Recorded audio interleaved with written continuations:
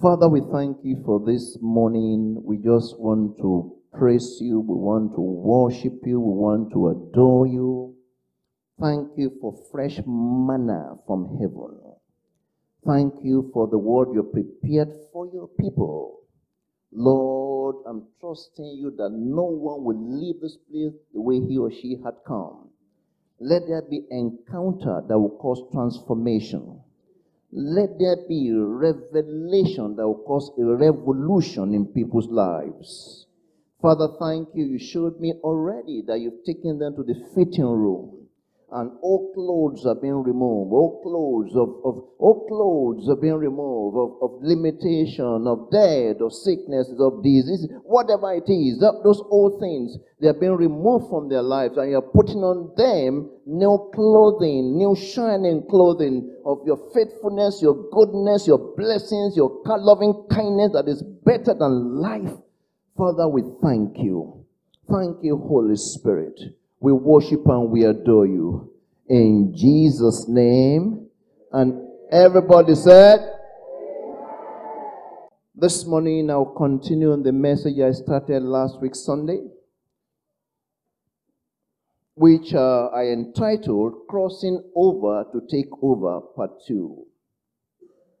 Crossing Over to Take Over Part 2, fulfilling your prophetic destiny. Crossing over to take over Part 2, fulfilling your prophetic destiny. And I'll take us to the book of Mark, the Gospel of Mark, chapter number 4. And we'll start to read from verse number 35 to 41. Mark chapter 4, verse number 35 to 31. To 41. It reads, and I quote, on the same day. And I told us last Sunday, what same day? We read 33 to 34, where the Bible mentioned there that with many parables he spoke to them. And without parables, he did not speak unto them. What are parables? Parables are heavenly stories or earthly stories with heavenly meanings. So Jesus spoke to them with so many parables. He taught them the word. That same day, when evening had come, he said to them, let us cross over to the other side. The TPT version says, at night, in the evening, or we can say at midnight. Evening means the end of the day. The end of the day is also the beginning of another one. The end of a year is also what? An indication of the beginning of another year. Amen. Praise the name of the Lord. Hallelujah. So evening had come. The end of the day. The end of that season for them. He said to them, let us cross over to the other side. 36. Now when they had left the multitudes, they took him along in the boat as he was, and other little boats were also with him. 37. And a great windstorm arose, and the waves beat onto the boat, so that it was already filling. What did he say to them? What did he say to them? I can't hear you. What did he say to them? Let us cross over to the other side. But now, as they took the step, so if they had remained on the other side, they would not have experienced the storm. Hello. So as they entered into the boat, obeying the instruction, what happened? They encountered the storm. And the Bible says a great windstorm. So not a normal storm that probably they were used to. Or else, look at it, verse 38. Look at the response. But he was in the stand asleep on a pillow. And they awoke him and said to him, Teacher, do you not care that we are perishing? These are experienced fishermen. Peter had been fishing for years. He didn't start to fish just yesterday. Not just a new kid out of the world, out of the block. So he's been on what? Rivers, ocean, fishing. But he encountered the storm that made him what? His knees to quiver. And he ran to Jesus. Well, let me say something.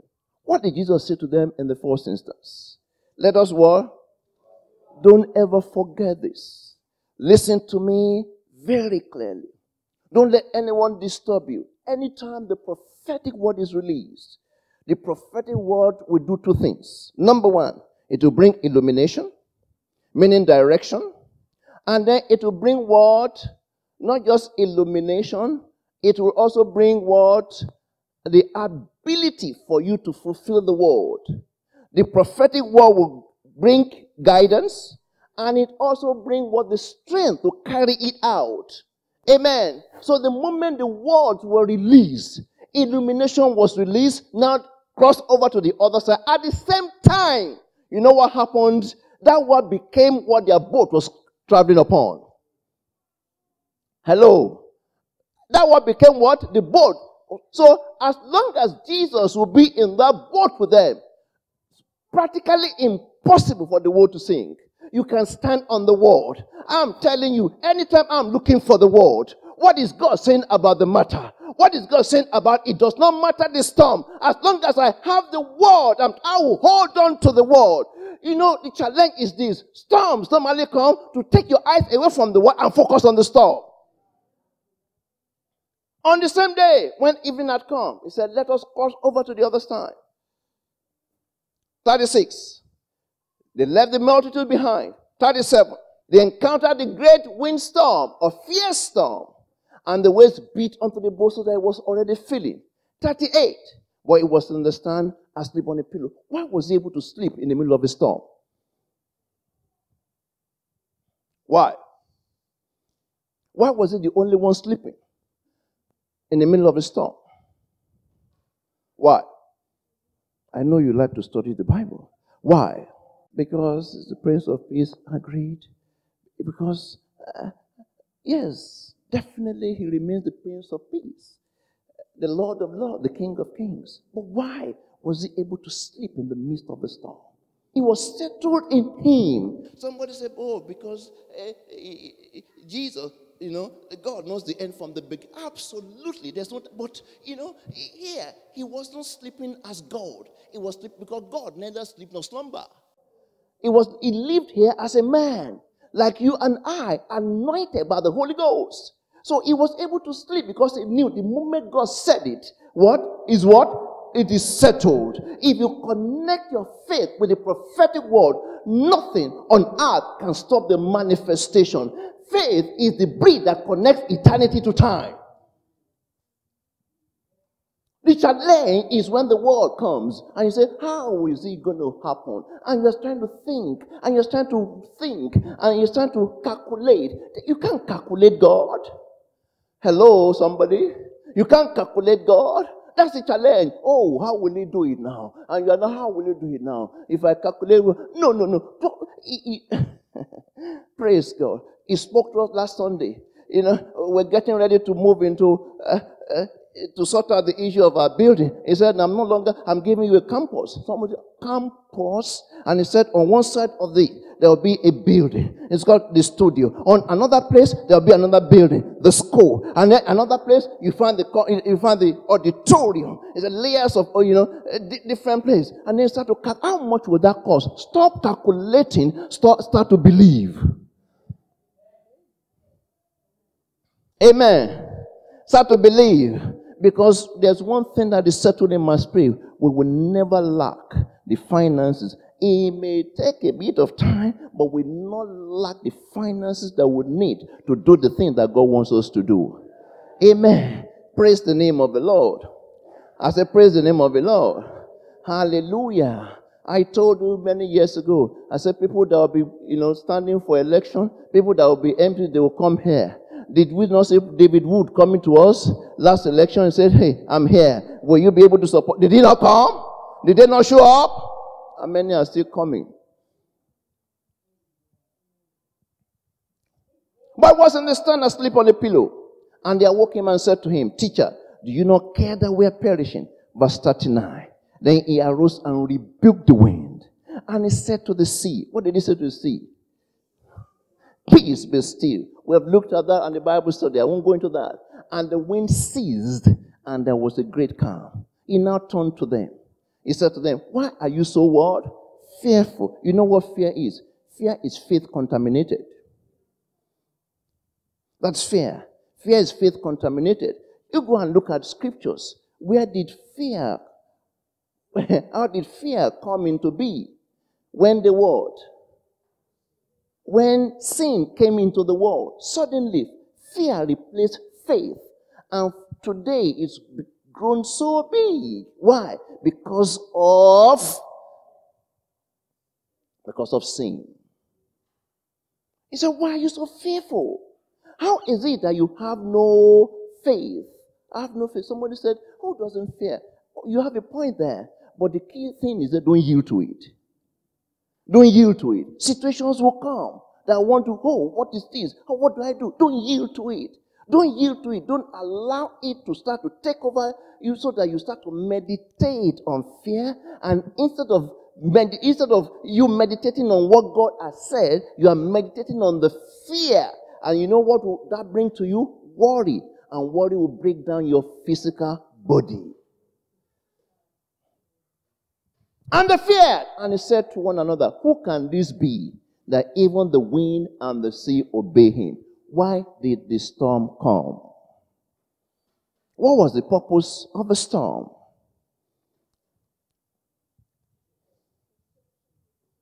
What? Test. To what? Grow them in process. Now let's go to Mark chapter 5. Mark chapter 5. From verse number 1. Mark chapter 5. Then they came to the other side. Everybody said the other side. Did they get to the other side? The wind was what? The storm was what? So what? So fierce. Terrible, challenging. But did they get to the other side? I've come to announce to you, no matter the storm. I said, no matter the storm might be blowing so huge, it might be so strong, it might look as if it might look as if you are not going to make it, you will get to the other side. I prophesy over you, you are getting to the other side in the name of our Lord Jesus Christ. They came to the other side, to the country of the Gadarenes. Note this, Gadarenes. I'm going to get to that. And when he had come out of the boat, immediately met him out of the tomb a man with an unclean spirit. Verse number 3. Who had his dwelling among tombs, and no one could bind him, not even with chains. And because he had often been bound with shackles and chains, and the chains had been pulled apart by him, and the shackles broken in pieces, neither could anyone tame him. And always night and day he was in the mountains and in the tombs, crying out and cutting himself with stones. Verse number 6. When he saw Jesus from afar, he ran and worshipped him. Who taught him how to worship? He was what? A madman. This one is referred to as the madman of Gadara. The Gadarene madman. Who taught him how to worship? I will show you today. When I go into the lessons from the story. And he cried out with a loud voice and said, what have I to do with you, Jesus, Son of the Most High God? I implore you by God that you do not torment me. Verse number 8. For he said to him, come out of the man, unclean spirit. Oh, sometimes people are performing deliverance and you are battling with demons. You don't need to battle with demons. Just know the authority you carry and you speak to demons. I remember years ago, a friend of mine was going to talk. He said, he was going to minister to somebody. He said, please, can you leave him? You don't please Satan. You don't please demons. You command him to leave. I know it was being polite, but you don't have to be polite to demons. They don't understand that language. The only language they understand is authority. Then he asked him, what is your name? And he answered, saying, my name is Legion, for we are many. Then verse 10, and he begged him earnestly that he would not send them out of the country. This is the reason why sometimes it's difficult to what? It's difficult to remove sometimes when demons are oppressing people, or when you have, because you also have territorial demons. There's nothing, anything taking place in the natural is what has been orchestrated in the spirit realm. If you have people who are not interested in the gospel, who wants to rather go to the beach. I remember the story of the man. It was a bishop back in Africa. It was a bishop when they were in the refugee camp. And he got here. This person was sharing the story with me. And he got to Australia. And he called this other person. He said, oh, well, can we go out for picnic? And the person said, oh, but this is Sunday. We need to go to church. He said, this is Australia. You know, this is Australia. You just go. I said, but Bishop, what happened to Bishop? Bishop has gone back. He came into a different climate. He couldn't handle it. What happened is this. He's gone back. Bishop has gone back. Bishop will need to repent. That's why it's not by title. Hello, somebody? It's not by what? It's not by title. It's by grace. Now a large herd of swine was feeding there near the mountains. So all the demons begged him, saying, send us to the swine, that we may enter them. Demons are territorial. Authority is territorial. You can't just... authority is territorial. Territorial. I can tell you very, very clear. This is a destiny train. We did not just, okay, let's try and meet needs in Melbourne. No. We were sent here. We were sent because authority is territorial. December 15, 2006, I was ministering in Joburg, South Africa. Before then, June 27, 1999, he spoke to me. I'm sending you to Australia. The same way that you left the south to move to the north, northern part of, you are going to leave Nigeria and move to Australia. December 2006, we were on our way here. I said, Lord, Australia is big. Where should we go to? We can't just, this is a big nation. He said, I'm sending you to Melbourne. I got to Melbourne. I was in my prayers. I knelt down before him. I said, where do I go in Melbourne? He said, go to Kilo Downs. I had Kilo Downs from his mouth for the very first time. For the very, very first time.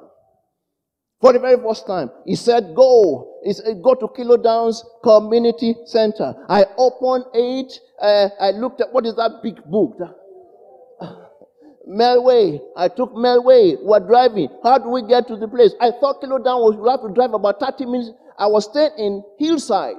I was ready that we were going to drive for another 45 minutes to get to Kilo Downs. We didn't know it was just about a few minutes away. And then turn right, and then turn left, and then we got to Kilo Downs. I saw there, Secretary Louis Staffis. Okay, number, if you need, call Louis Staffis. I got his number and I called Louis Staffis. Oh, we need a hall in Kilo Downs Center. He said, there's no place. Everywhere is taken. But he said, go to Kilo Downs. Go to Kilo Downs. And I called him. I said, okay. When I was about to drop, he said, but you can do something. Why don't you send in your application so that if eventually there's an opening, we will consider you. I said, no problem. That's a good deal. We'll send in the application. And we did. And we started waiting. We started praying. I called him again. Oh, Pastor, sorry, no place. Called him again 2 months after. Oh, sorry, Pastor, no place. I remember at least 2 Sundays, we'll come down to the area. We'll stand in front.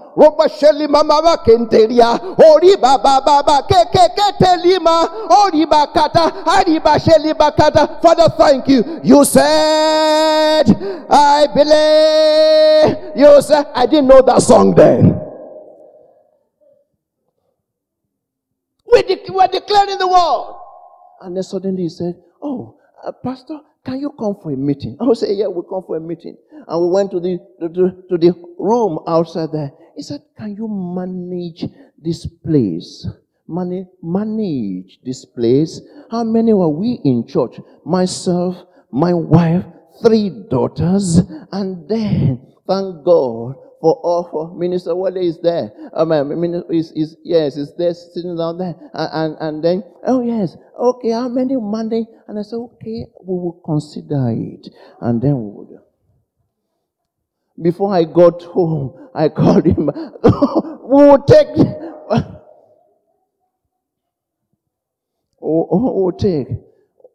He said, but Pastor, you need to, because this place can only take, the maximum is just about, if you manage, put everything there, 50. 50? That big number?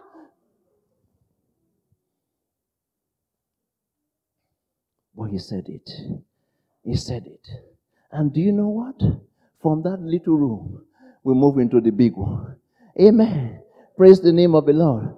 And not only that, they said they are looking for those that have become members of the world management committee of the entire place. I put up my hands and they said, yes, we've been looking for you. Come and be from what? From applicant, I became member of management committee.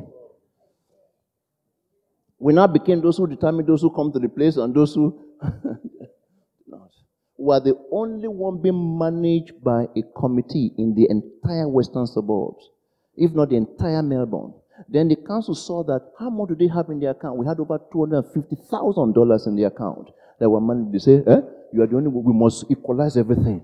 It was not the management they were interested in, the money that were interested in. They took over the management and of course took over the money. Because we had them in the account, managed by 4 or 5 of us. Took over it. Why did I say that? The word. The word. When God gives the word, and then it looks as if nothing is happening. Don't forget, you say, I believe, you say. Amen. Praise the name of the Lord. Hallelujah. Up where you say. At once, Jesus gave them permission. Then the unclean spirit went out and entered the swine. And there were about 2,000. And the herd ran violently down the steep place into the sea and drowned in the sea. Verse 20. So verse 14. Those who fed the swine fled. And they told it in the city and in the country. And they went out to see what it was that had happened. 15. They came to Jesus, saw that the one who had been demon-possessed and had the legion sitting and clothed. What happened? He encountered Jesus in his right mind. And they were what? Afraid. The same man who nobody could bind. The same man that nobody could touch. The same man that was living in tomb. The same man. Something that happened to him. They saw he was not sitting down. He was not fighting anybody. He was not tearing anything. He was sitting down what? With his right mind in place. Why? He encountered Jesus. Those who saw it told him what had happened to him and who had been the demon possessed. And can I tell you something? God didn't give him the name demon possessed. Men gave that. Use that. Oh yes. Praise God. And about the swine. Verse number 17. And then they began to plead with him to depart from their region. Why? Because they saw what they've never seen before. Verse 18. Then when he got into the boat, he who had been demon-possessed begged him that he might be with him. 19. However, Jesus did not permit him, but said to him, go home to your friends and tell them what great things the Lord has done for you and how he has had compassion on you. 20. And he departed and began to proclaim in Decapolis all that Jesus had done for him, and all were 4 lessons I want to bring up from this story. But before I do that, I want to say this. Don't ever forget this. When it comes to interpretation of scriptures, there are 3 dimensions. 3 dimensions to interpreting scriptures. Number 1, the first dimension is this, that the story happened. There's nothing in scriptures that is, you find that is just storyteller.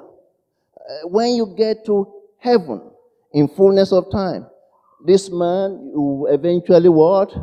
His name was not named, but you get to know, oh, you are the one in Mark chapter 5.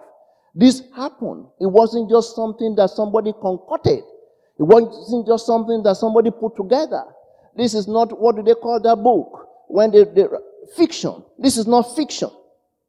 This is not fiction writing. This happened. So anything you see in scriptures, you find it there, a story told, whatever, names mentioned, those people actually existed at a particular time. They lived. So when you are reading it, so Bible is not a story of fictions, or fictional characters. But there's a challenge there.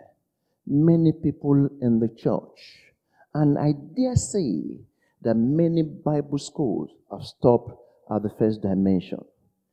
Just talking about the historical dimension of scriptures. Hello, forgetting that history is history. Not just, we're not supposed to stop there. Yes, it happened. This man existed. This gathering man lived. But that is just a part of the story. That's the first dimension of interpretation. What is the second dimension that you can apply to yourself today? That if this man can be healed, that what? That we also can receive our what? Healing. That if God can cause a turnaround, if encountering Jesus brought a turnaround in this man's life, the same thing can happen to us today. And the charismatic church has stopped here. That yes, if God can heal yesterday, God can still heal today, and God will continue to heal. Absolutely. Applying what happened in scriptures to today. But don't stop there. Hello. Don't stop there. Second dimension. The third dimension is what is called the dominion dimension. The kingdom dimension. Whereby the scriptures are opened so that not only do you have understanding, then not only do you have clarity, you can walk in what? The kingdom dimension. What exactly is the message there? What is God saying to us today about the same thing that took place years ago? And that is where I want to take us today. 4 lessons. Number one is this. The Bible says there was what? A great storm. And they became fearful because of the storm. But Jesus was in the boat with them. And he spoke to the what? He rebuked the wind. Because he went to the foundation of the storm. Because the wind was the one producing the storm. He rebuked it, and then the wind ceased. But this is the lesson there. Did they cross over to the other side? In spite of the storm? Storms come. Storms, sometimes you will encounter storms because of where God is taking you. Don't allow storms to take your eyes away from the word that he has given to you. Don't allow storms. In fact, the greater the storm, the greater the lifting. The greater the storm, the greater the promotion. The greater the mountain that you need to encounter, the greater where God wants to take you. Hello, somebody. Hello, somebody. The moment you see the opposition, that great opposition. In fact, many times when there's a destiny, a major destiny to fulfill, be ready for opposition. And God is always calling us to another level. And I'm telling you, with a new level, sometimes rises new devils. But if you're not aware, when you're facing challenges, when we are facing opposition, most people would back down. Most people give up. Most people say this is too much. Oh yes, he's never asking you to do this in your own strength. You need his grace. Why don't you ask him for grace? So the lesson is very, very clear there. God will take us through process in getting to the destiny he has for us. Hello. I wish you can just wake up and then land in that destiny. Who doesn't want that? Who doesn't want to just get to university? Okay, where are you? I'm now in La Trobe, or I'm in RMIT. What course are you reading? I'm reading medical engineering.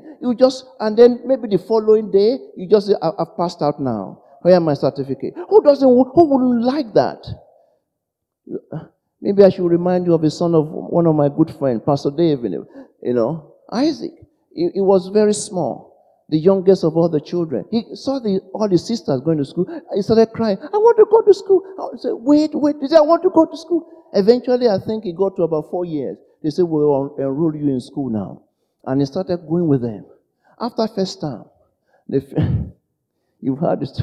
After first term, they now said, Isaac, we're going to secondary. He said, no, I'm not going to school again. I finished school. They said, why did you finish school? He said, no, I'm not. I finished. Reset time has finished. I finished the school. I'm not going again. When it came to being what? They have to wake him up in the morning. Oh, go and have your bath. Oh, this school business. And then by the time they finished, he was like, let me just stay at home now. I'm no longer going anywhere. Everybody wants it. But he has not promised us going through life on a flowery beds of ease. He said, many are the afflictions of the righteous. But he didn't stop there. He said, but the Lord will deliver him out of them all. So when you are facing opposition, when you're facing challenges, know that there's something, especially when you know that God has spoken to you about it. Oh yes, there's a lifting, there's a promotion that is are just around the corner, because destiny will be contested. Hello, somebody. Destiny will be what? Contested. Stand on the word. Learn to stand on the word. Hello. And when it seems as if the storms is so fierce, unrelenting, somebody is angry, there's something is trying to prevent you from landing into. And that thing, if you're able to stand, it will be so glorious. You'll be so thankful that you stood. Amen. Praise God. Hallelujah. Lesson number 2. Lesson number 2. Let's go back to the beginning. Verse number 1. Lesson number 2. They came to the other country, to the side of the sea, to the country of what? The Gadarenes. This man is referred to in scripture as the madman of what? Or the Gadarene demoniac. Who was this man? Was he a stranger in Israel? Hello, somebody. Who? This Gadarene demoniac. Who was this man? Was he a stranger in Israel? Talk to me, somebody. Who was he? Are you ready for it? Can I open it up for you? This man, the word Gadarenes, simply what? Gadarenes, a descendant of a tribe of Gad. Gad. And Gad was the 7th son of Jacob by who? Zilpah. So it wasn't. This man was not a stranger. A descendant that has now been oppressed by the enemy. Descendant of God. The 7th son of Jacob. Can I show you something from scriptures? Let's go there. Genesis chapter number 30 from verse number 1. Genesis 30 from verse number 1. Now when Rachel saw that she bore Jacob and no children, Rachel envied her sister and said to Jacob, give me children or else I what? I die. And then let's continue. Verse number 2. And Jacob's anger was what? Aroused. Let's continue to read. Aroused. And then what? Am I in the place of God who has withheld from you the fruit of the womb? Verse number 3. And she said, here is my maid Bilhah. Go into her, and she will bear a child on my knees, that I may also what? Have children by her. It was allowed then. Amen. Praise God. It's not allowed now. Hello, somebody? Then she gave him Bilhah maid as wife, and Jacob went into her. Verse number 5. And Bilhah conceived and bore Jacob a son, called what? Yes, verse number 6. Then Rachel said, God has judged my case, and he has also heard my voice, and given me a son, and therefore she called his name what? Dan. And Rachel's maid Bilhah conceived again, and bore Jacob a second son. Verse number 8. Then Rachel said, with great wrestling I have wrestled with my sister, and indeed I have prevailed. So she called his name what? Naphtali. Verse number 9. Then Leah saw that she had stopped bearing, and she took Zilpah, her maid, and gave her to Jacob as what? Wife. And Leah's maid, Zilpah, bore Jacob a son. That is why I keep on telling you, did Jacob plan for this? Does this look like a mess? Out of your mess, God will bring out a message. In Jesus' name. Then Leah said, look at it. Leah said, a troop comes. So he called his name God.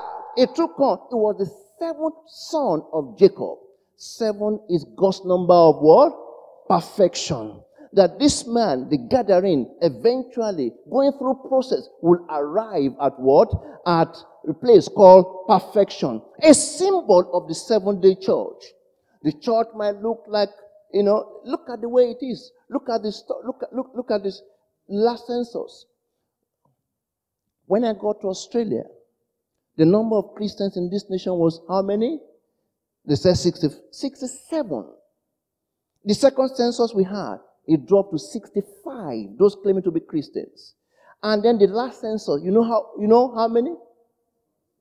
45%. From 65 to 45%.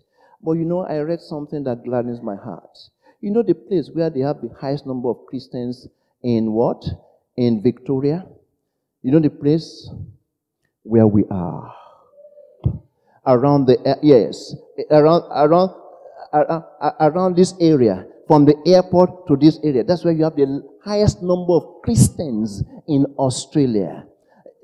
Our electorate, I hold the chair of the Fraser Federal Electorate. The Fraser Electorate was also the second and out of 11 in the entire Australia that voted against gay marriage. Gay marriage. This electorate. And that's where you have the highest number of Christians in the entire Victoria. Let's continue to pray. I'm going to push back this darkness. Push back this darkness. Push back this darkness. They said it. But we've been saying, they said, I believe. But regarding the census, they said, we do not believe. We do not agree. So therefore, it is not what? It is not done. But let me tell you about God. It was the 7th son of Jacob. 7 is God's number of what? Perfection. But you don't enter into perfection without going through a process. It's talking about the church. The church, the end time church, they will go through process. It might be looking like a mess now. It might be looking like what is happening to the church. It seems so powerless. God is taking the church through process. But by the time it will finish with you, it will finish with the church. It's going to be what? Glorious. It's going to be what? Beautiful. It's going to be what? Powerful. Because Jesus is not coming back for a church with wrinkle. Somebody said, really? Oh yes. What did Leah call the name? God. What does the name God means? A troop what? A troop comes. A troop comes. Jacob is a very interesting person because, all his children were named by his wives. None of them was named by their dad. All of them. The only one that Jacob named, Benjamin. But even that, he changed the name. What was the name that Rachel gave him? Benoni. What's the meaning of Benoni? Son of my sorrow. But Benjamin will be a type of Christ. The one afflicted with sorrow. And then Jacob said, no, Rachel, you don't have full understanding of this. Will not just be Benoni, it will become Benjamin, the son of my right hand. A type of Jesus, a man afflicted with sorrow, that after resurrection will sit at the right hand of Jesus Christ. Amen. Praise the name of the Lord. I said, praise the name of the Lord. Hallelujah. Let me take you to Genesis 49. from verse number 1. So that we can see the story. Genesis 49. And Jacob called his sons and said, gather together that I may tell you what shall befall you in the what? In the last days. Are we in the last days? Hello? Are we in the last days, somebody? Jacob said, let me tell you what will befall you in the last days. Gather together and hear you sons of Jacob, and listen to Israel your father. Verse 19. Let's go to verse 19 because of time. God, a troop shall what? Shall what? The gathering. When it was the gathering demoniac, what was trampling upon him? Legions. A troop was trampling upon him. But at the end, what will happen? I said, what will happen? What will happen? He shall triumph at last. We will triumph at last. This church of the living God will triumph at last. The less has not been heard concerning your story. In the name of our Lord Jesus Christ, God, a troop, shall tramp upon him, but he shall triumph at what? At last. The gathering, did he triumph at last? So did he triumph at last? Number three lesson. The Bible says he got to Jesus and he did what? Worship him. Why did he learn to worship?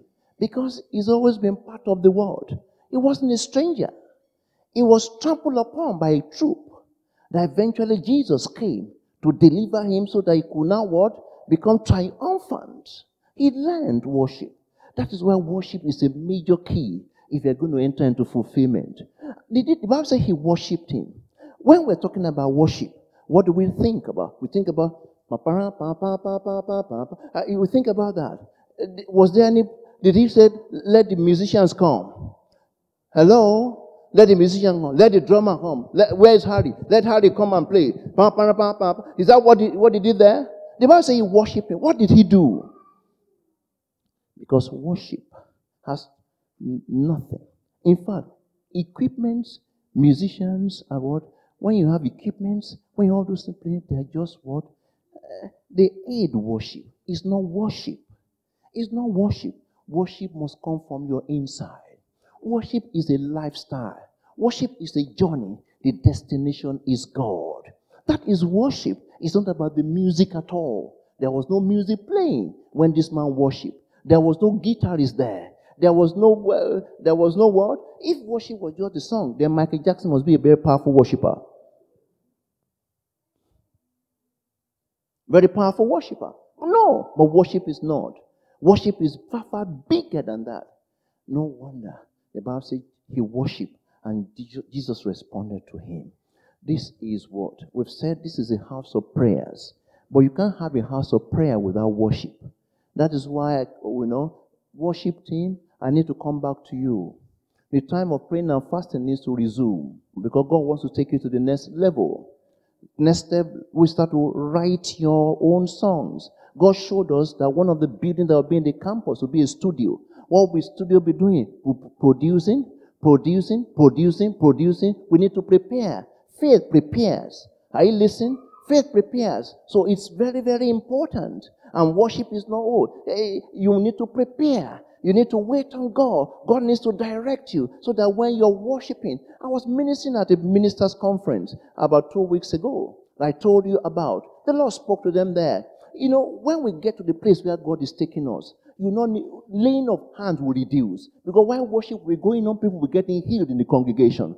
While worship is going on, things will be happening. Miracles will be happening. God will be touching people. He will be revealing dreams. Things will be happening. Was it not during worship that he showed me here? I saw that you were taken to like a fitting room, and then the garments of filth, garments of whatever it is, was just being removed and being replaced by new garments. That's what worship does. Hello. How do I possess my possession? You asked me the question on Thursday. Worship is a major key. Worship is a major key. To possess worship, we must become true worshippers. And listen, worship is what? It's not just the music. Thank God for the music. Thank God for the singing. Those things are just what? What do they do? They just aid it. But true worship comes from your inside. True worship is a destination. That destination is God. And that is why the songs cannot be going on. And then you do like this. No, you're not worshiping there. You are just standing by yourself. You can't be, true worship cannot, the worship songs cannot be going on, and then you are gisting. You are talking. And worship is going on. Maybe you are arriving late and you are still greeting people. How now? How are you? How was yesterday? No. You don't understand what worship is. You get there and you focus on God because it's a time of encounter between you and God. Hello, somebody. Because sometimes I see people, how now? How are you? And they're saying, we pray, hey, hello. And they, no. That must change. When we are worshiping, everybody's focused. Everybody's concentrating. Everybody's worshiping Him. Everybody's giving Him praise. And when our praises go up, His presence will descend. And when His presence descends, He will not leave you the way you are. That's what happened to the gathering demoniac. When presence came in, it could not remain the way they are. Verse number 20. Let me go there. Mark chapter 5, verse 20. After he got healed. Lesson number 4. When God has blessed you, when God has given you with, sometimes when God has done something for you, what are you doing with it? Hello. Look at this man. He departed and began to proclaim it what? In Decapolis. What does that mean? The word Deca is the word 10. This man went and won 10 cities for Jesus. 10 cities. This is exactly what the storm was trying to stop. So that Jesus will not cross over. And this man will not be converted. This man will not be healed. So that entire region will not be affected by the message. But the storms cannot stop him. And storms cannot stop you too. If you hold on to the word. He began to proclaim in Decapolis all that Jesus had done for him. And all what? Marveled. He became a missionary. He became an evangelist. He became someone that is, but I'm not being called to be an evangelist. Everybody has been called to do the work of an evangelist. But I don't know what to say to people. You have everything to say. Just share your testimonies with them. Look at what God has done for me. And this same God can do the same thing for you too. 4 lessons. Go back. Sit down. Listen to this. Imbibe. If God can transform this gathering demoniac, you know that your story can be totally transformed too. It does not matter how challenging. It doesn't matter how bad. It doesn't matter. I thank God for doctors. And we thank God that we have doctors here. We have even a surgeon here. And we respect what they say. But do you know what? They don't have the last final say. They don't have the last say. No, and nobody has the last say in your life. Jesus has the final say. Who has the final say? Jesus. Who has the final say? Jesus. Who has the final say? Jesus. That's why I thank God for Lucky. He brought the child here. I said I will go and see Pastor to tell me. I don't know what will happen to this child. Maybe Pastor is closer to God than me. You also, and they took the child to the hospital, and they checked, and they checked, and they checked, and they checked, and they checked, and they found nothing. They said, "What? The child has been sick all the time, but there's nothing because God has what? Stepped in. For the first time, he went back to where? Child care, and he came back. There was what? No sickness. And there won't be any in Jesus' name. He is totally free and delivered in the name of Jesus. He says, I believe. You say it is done. Oh, my. Tell him to bring the storm. Say, bring the storm. I said, bring the storm. Bring the storm. Because the harder the storm, the greater the promotion. Oh yeah, the greater the promotion. Years ago, I said to people, how many of us want great testimony? Every hand went up. How many people are ready for great storm? No hand went up. It doesn't work like that. The test will produce the what? The testimony. He is taking us as a church through some tests this day, and he's probably taking you through some tests soon. But be ready, be excited. Say, bring on the test. Bring on the test, because your promotion is around the corner. Rise up, everyone. Hallelujah. Praise the name of the Lord. I say, praise the name of the Lord. Give him praise, give him praise, give him praise, give him praise, give him praise. Thank him for what the Lord has just done. Thank him again. Thank him, thank him, thank him for his word to us. Thank him, thank him. We give him praise, we give him praise, we give him worship, we give him adoration, give him adoration, give him praise. Thank him for his faithfulness. Thank him for his word to us. Hallelujah. Don't forget the 4 lessons this morning. In the name of Jesus Christ, just thank him, and receive the word in your life too. The word you have heard, receive the prophetic word again. Thank him for the word. That is your portion, that is your Lord. How makatolo basheri makanto tolo basikia.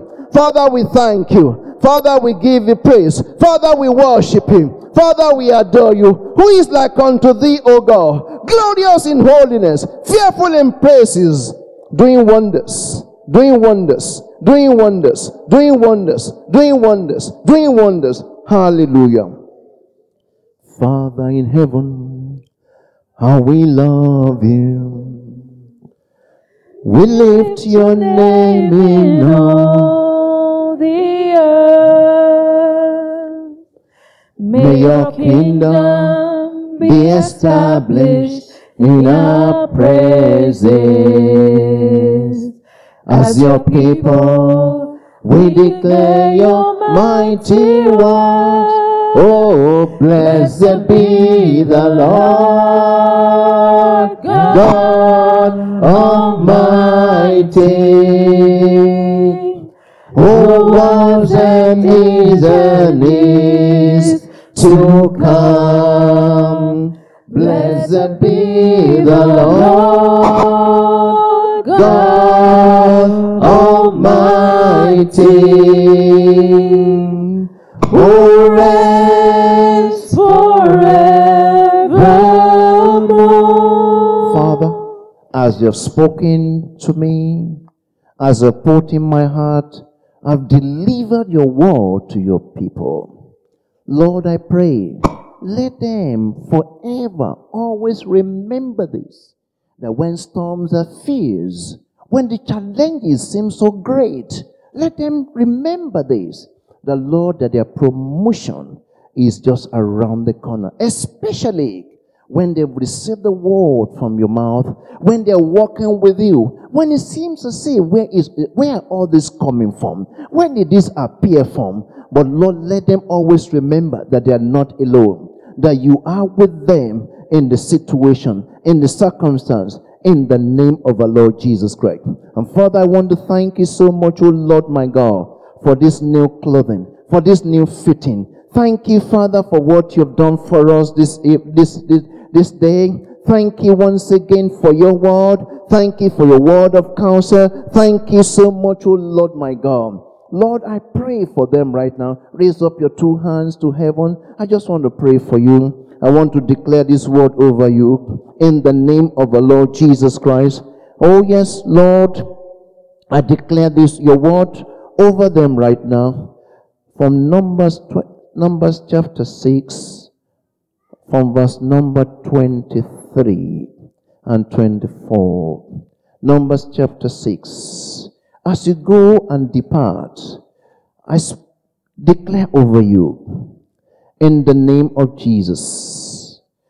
As I speak to Aaron and his son, saying, this is the way you shall bless the children of Israel.